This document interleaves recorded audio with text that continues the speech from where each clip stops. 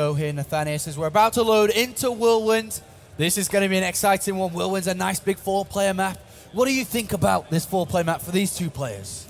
I think it kind of forces that macro game, and I have to give the edge to Life. But we're here, and we have this Terran player who's got to bring things back a little bit more from the Terran versus Zerg we've seen him play earlier. From Team Acer, it is Innovation.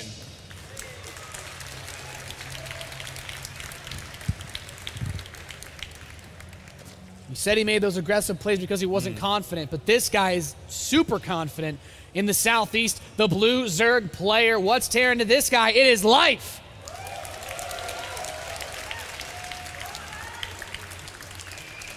Life is one of 2 players remaining in the tournament that has not lost a single series yet. Life and Tasia are the only 2 players to do that so far, Nathaniel. Innovation has looked a little bit vulnerable. In Group Stage 3, or should I say Group C, he lost 2 games. In there went 2 wins and 2 losses. And he narrowly beat Jaedong, so he overall 3 wins and 2 losses. But Life, on the other hand, he won 4 games out of 4 games in Group Stage. And then, of course, he went on to beat Naniwa. So 5-0 overall compared to 3 wins and 2 losses.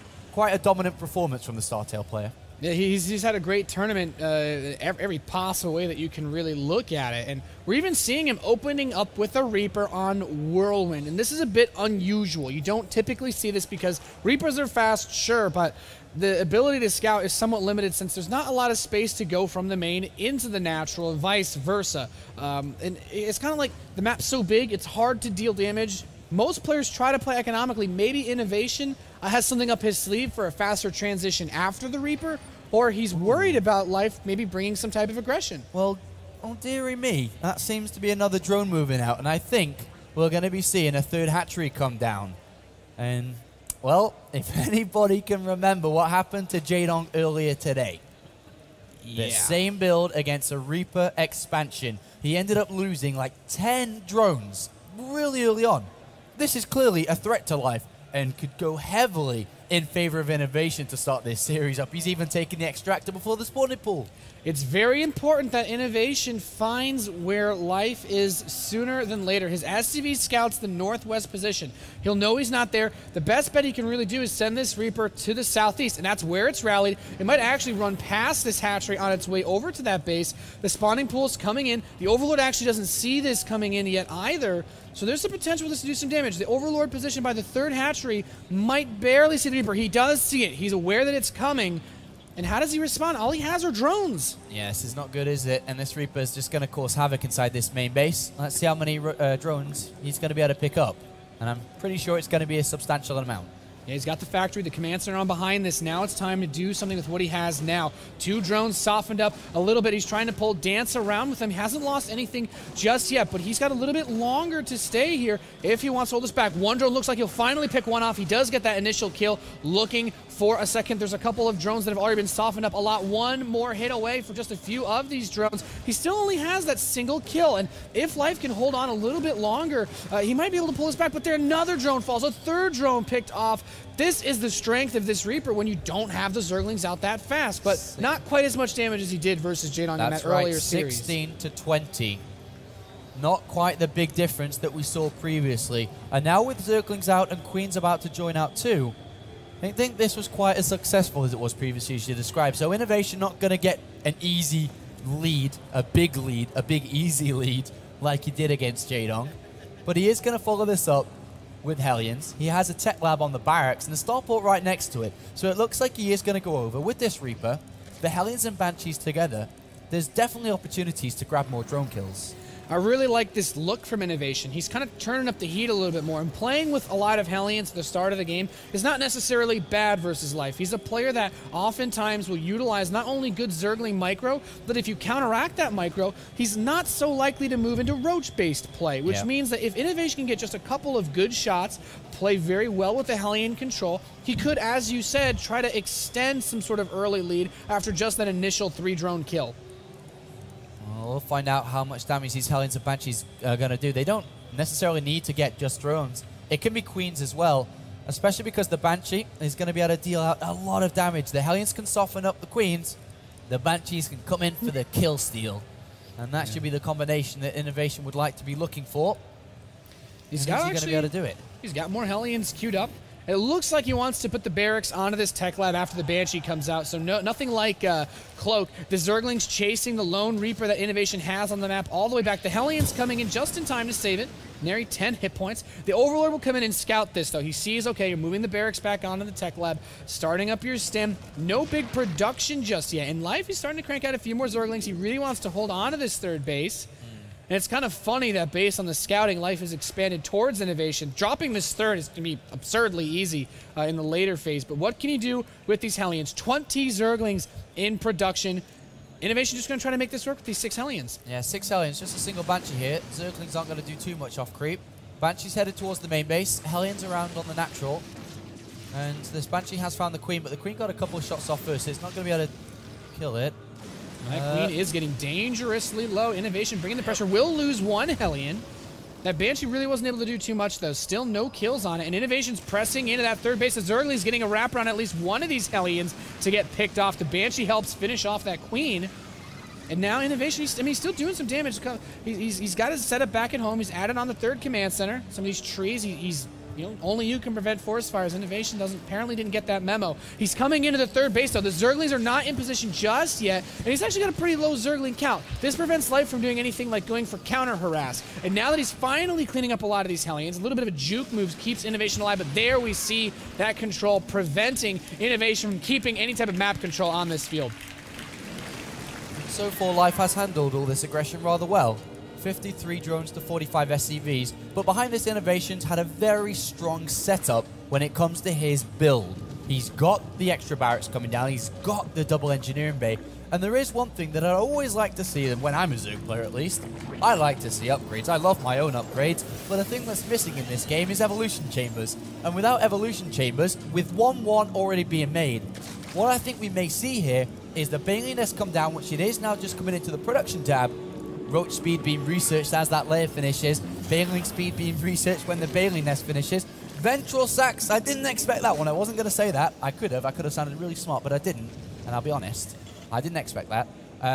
We're going to see a bigger set of attacks here from Life against Innovation.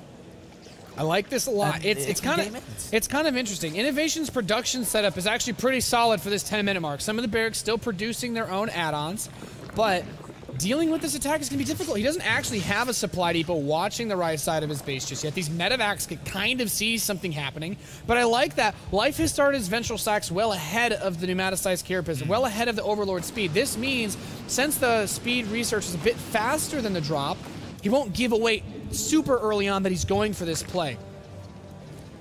Innovation needs to spot this. It's very important for his game. He canceled it, okay. Okay, cancelling it. May have been just a simple mistake there, but Zerglings do get into the third base here. I'm going to pick up a couple of mules, a couple of SCVs, but the threat, the all-in, and it is an all-in, with 1-1 completing, an army on the way, if he doesn't kill Innovation, we'll see both upgrades got a 2-2 for Innovation. They'll have way too strong of an army. And these Zerglings are slowing down Innovation a lot. They're bringing SCVs off the mirror line. He's not getting the best income he can get. He's not increasing his army size quite as much as he would have because he is losing money. But the attack is on its way. Innovation sees these roaches, and that's a lot of roaches for this part of the game. He picks up and is going to drop. That will distract Life from his main goal, which we all know is to try to kill Innovation here. Is this going to work? He needs a lot of bunkers. He currently has none, queuing up 2. I think at this point, it would, against this style of attack, even 5-6 bunkers, as long as you don't die to this, like you said, the upgrade disadvantage is going to be monstrous. Innovation has his 2-2 on the way. There's a Spire coming in, but what exactly can he do with this if he doesn't kill Innovation? The bunkers are only halfway done, just 3 of them. He's got the supply depot wall in front as well, but the SCV's being transferred away, getting gobbled up by these roaches. None of them are going to be able to actually make it back from that third base, it seems. All right, well, he hasn't killed Innovation yet. He's still alive. He's on 2 bases, but here comes the big Baneling Maul. 15, 17 Baneling right outside the main base, or right outside, should I say, of the natural of Innovation. Is Life going to be able to do this? 3 bunkers loaded up, double, triple Widow Mines ready to go.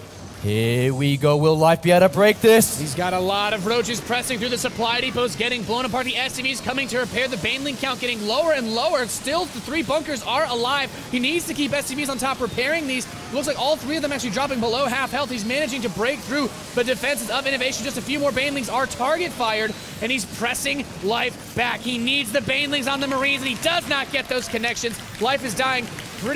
Innovation's dying hard. He gets the drop into the 3rd base as well, doing some damage back to Life. And he's managed to hold this off, but he lost a lot of SCVs. He's killed 11 drones so far this game at the exchange of 30 of his own workers.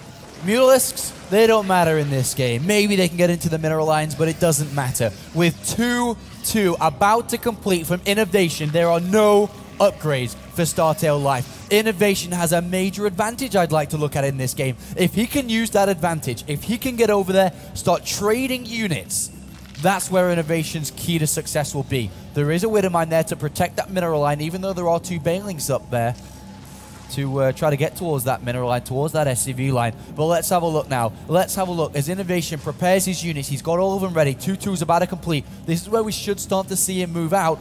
The Widowmine. Oh, nice move there by Life, actually. He does bring one of them back. Very nice catch. Widowmine actually helps finish off some of those units, but now the mutas are starting to come out of the field. He's inside the main base of Innovation. The missile turrets weren't there in time. The Marines are coming up to try to deny this. And with what few mutas Life has, he's trying to take this game, at least even things out a little bit from that upgrade discrepancy by hurting the economy. I mean, still important to note, there's no evolution chambers, though. Exactly. So where is he even it up? Is he just trying to overwhelm his opponent with Banelings and just look for one big boom?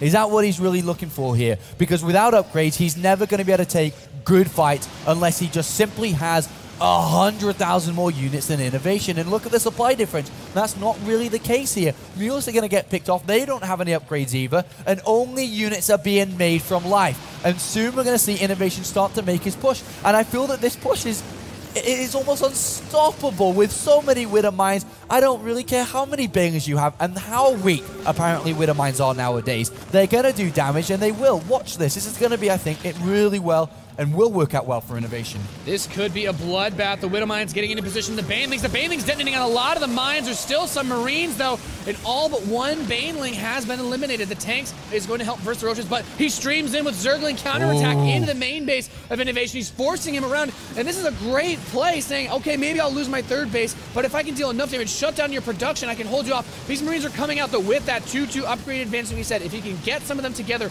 rally his forces, he's losing his production. He's losing his army capabilities here. Look at the supply differences. You know, the upgrades are great, but if he's not able to build any units... Those upgrades won't do too much for the non-existent army. All he really has is his 3rd base bunkered up, and Life has somehow, once again, found a way to take a lead in the game where it seemed like he was